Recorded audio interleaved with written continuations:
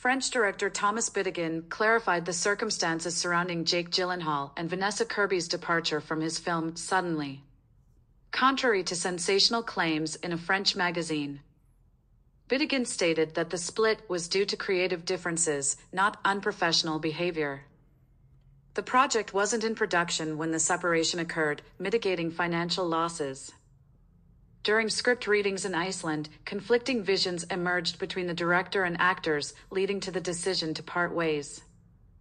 Gyllenhaal and Kirby pursued different thematic directions for the film, prompting Bidegain's departure.